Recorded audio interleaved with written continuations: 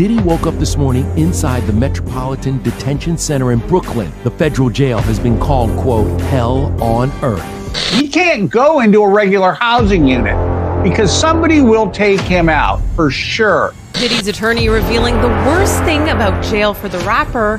According to People magazine, his lawyer said, quote, I think the food's probably the roughest part of it. I would expect that he would not be in the general population. His incredibly high celebrity status makes him a very, very attractive target for assault. Diddy Combs, the hip-hop mogul, renowned for his extravagant lifestyle and influence, woke up this morning not in the opulent surroundings of his $48 million Miami mansion, but in the stark confines of the Metropolitan Detention Center in Brooklyn. This federal facility, often described as hell on earth, paints a grim picture of life behind bars. Gone are the days of luxury.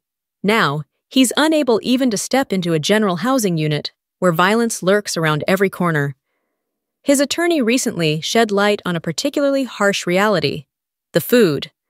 As reported by People magazine, he lamented, I think the food's probably the roughest part of it, a telling indication of the grim conditions awaiting inmates in this notorious institution. Facing serious charges of sex trafficking and racketeering, Diddy finds himself in a place where his celebrity status transforms him into a prime target for assault. This facility has seen its share of high-profile inmates, like Ghislaine Maxwell and R. Kelly, but the MDC is infamous for its brutality. Diddy is now living under constant surveillance, stripped of the power and privileges that once defined him. The reality he faces is far removed from the glamorous life he led. Speak after a judge denied his request for bail a second time, and the place where he's locked up now getting a lot of attention. The Metropolitan Detention Center, the only federal jail in New York City, is known for violence, poor conditions, and a string of celebrity detainees. And Diddy's attorneys want him out.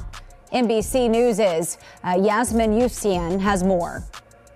From his $48 million Miami mansion to hell on earth where chaos reigns. Just some of the words used to describe the Metropolitan Detention Center where Sean Diddy Combs is now being held without bail after pleading not guilty to sex trafficking and racketeering charges. Combs abused, threatened, and coerced victims to fulfill his sexual desires, protect his reputation, and conceal his conduct. This is raw and unforgiving. His journey to this bleak existence has been tumultuous. Just recently, a judge denied his bail request for the second time, leaving him trapped in a chaotic environment known for its violence and squalor. With around 1,200 detainees, the atmosphere is tense, and inmates have been known to fashion makeshift weapons and hide contraband. One chilling incident last April involved a group of alleged MS-13 gang members stabbing another inmate 44 times in a brutal attack caught on camera. Though the victim survived, it paints a disturbing picture of life inside the MDC. On top of the threat of violence, allegations of medical neglect and staffing shortages are rampant. Reports reveal that at least 6 staff members have faced charges for facilitating drug smuggling, with some accused of accepting bribes to bring contraband into the facility. I've had clients describe MDC as hell, said Lance Clark, a federal defense attorney with a track record of representing clients there. It's the worst conditions they've been in. He emphasized the government's responsibility to ensure inmate safety, a promise that has come under scrutiny as conditions worsen. Diddy's current living situation is particularly precarious. He is confined to his cell for 23 hours a day, allowed just 3 showers a week. The advice he's received to survive this culture shock is simple yet stark. Keep quiet. Keep to yourself. The Federal Bureau of Prisons has formed an urgent action team to address ongoing issues within the facility, emphasizing their mission to maintain humane conditions. Yet, the conflicting realities suggest that Diddy's celebrity status may not protect him from the harsh truths of prison life. It might even amplify them. The transition from a life of luxury to one of isolation and fear is a radical shift. While sources say he's not officially on suicide watch, he receives multiple visits from mental health staff each day, reflecting the stress and anxiety weighing heavily on him. These check-ins might provide a hint of comfort, but they also underscore the psychological toll such an environment inflicts. Imagine going from hosting lavish, star-studded events to spending every day in a cramped cell, stripped of autonomy and comfort. Prison consultant Larry Levine sheds light on Diddy's predicament. According to him, the conditions are bleak, reminiscent of a war zone with frequent lockdowns and violence. Diddy's new reality is a far cry from the glamorous life he once led. Survival now takes precedence over comfort. He's not playing chess, he's surviving, Levine asserts, highlighting the very real threats to his safety should he be placed in the general population.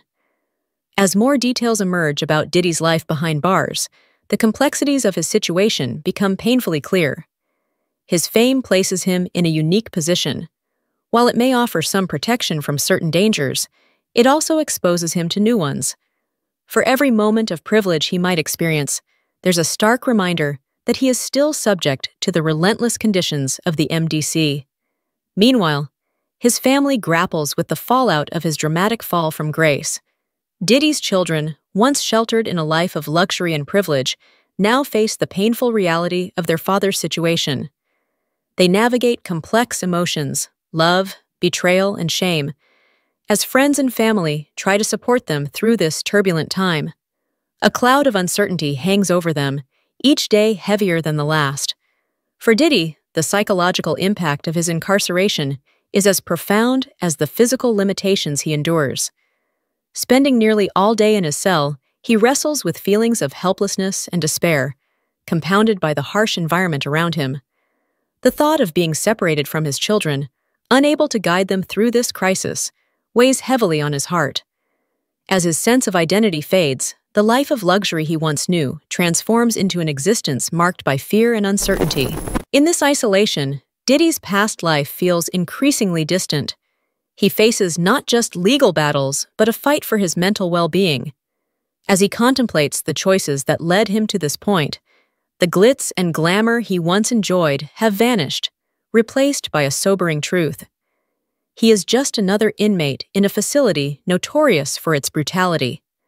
As the media tracks his every move, they feed a public fascinated by the downfall of a once untouchable star. Coverage of his case not only highlights the legal implications, but also sparks conversations about celebrity culture, how someone can plummet from the pinnacle of success to facing the abyss.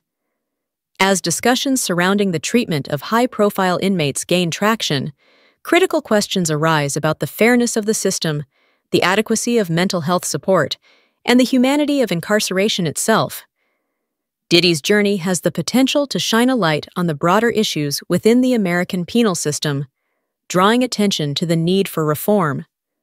As he battles his own demons, his story highlights the struggles many face behind bars, often overshadowed by celebrity narratives.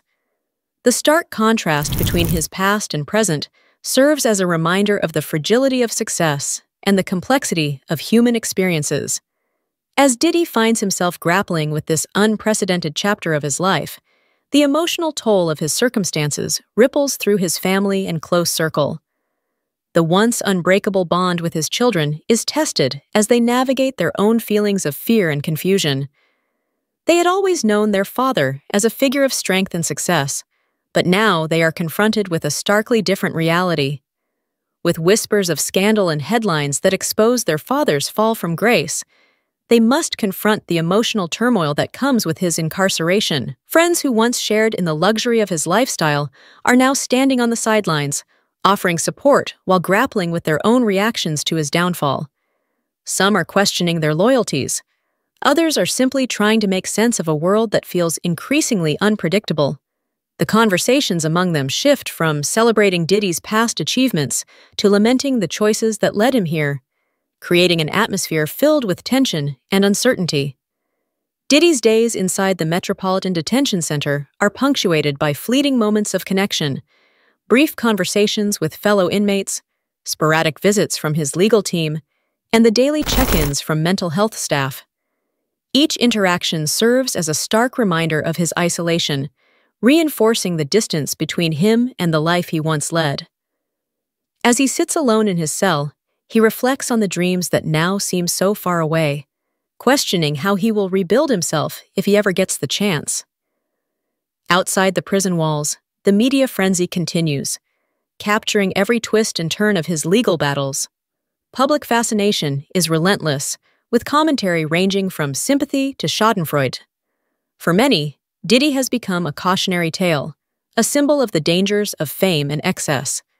The contrast between the glamorous life he portrayed and the harsh reality of his situation becomes a focal point in discussions about celebrity culture, accountability, and the fragility of success. Amidst the chaos, Diddy is forced to reckon with the choices that brought him to this moment. The pressure of being a public figure weighs heavily on his mind, as he contemplates not only his future, but also the legacy he will leave behind. Will he be remembered as the hip-hop mogul who conquered the industry, or as a cautionary example of what happens when the glitter fades and the spotlight dims? His legal team works tirelessly to mount a defense, exploring every angle to challenge the charges against him. Each court appearance is fraught with tension, a reminder of the stakes involved.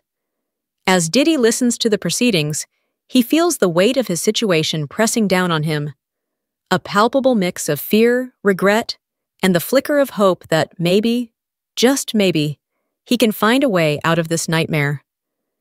In the stillness of his cell, Diddy begins to channel his turmoil into introspection. The confinement that once felt suffocating becomes a space for reflection. He starts to consider his past, the moments of joy, and the mistakes that led him here. With each passing day, he learns to confront the fears that lurk in the shadows of his mind, wrestling with the implications of his choices and the impact they have on those he loves. While the physical walls of the Metropolitan Detention Center feel impenetrable, the journey within becomes one of resilience. Diddy realizes that this experience, however painful, could offer an opportunity for redemption and growth. As he navigates the complexities of prison life, he begins to forge a new understanding of himself, one that goes beyond the glitz and glamour of his former life. The road ahead is fraught with uncertainty, but Diddy's story is far from over. He may be behind bars, but the fight for his freedom and for his legacy continues. In a world that now feels so alien, he is slowly discovering that true strength lies not in the wealth he once possessed, but in the capacity to confront his demons and redefine what success means in the face of adversity. The question remains, will he emerge from this experience transformed, ready to reclaim his life, or will the weight of his choices continue to shadow him as he navigates the challenges ahead? As the narrative unfolds, Diddy's journey serves as a powerful reminder of the complexities of human experience, how even the most celebrated figures can find themselves ensnared in a web of their own making, and how the journey to redemption often requires confronting the most uncomfortable truths. In this tumultuous chapter, Diddy is confronted not just with a fight for his freedom, but a chance to confront his legacy. Will he emerge transformed from this dark chapter, or will the weight of his choices crush the very essence of who he is? The answer lies not just in the courtroom, but within the heart of a man who once commanded the world's attention, and now must face the consequences of his actions behind the cold, unyielding walls of the Metropolitan Detention Center. As he navigates these troubling waters, one thing is clear. The journey from a lavish lifestyle to the stark reality of prison life is a harsh reminder that no one is above the law. For Diddy, the MDC serves as a sobering backdrop to the next chapter of his life, encapsulating the struggles of a man caught in a relentless whirlwind of his own making.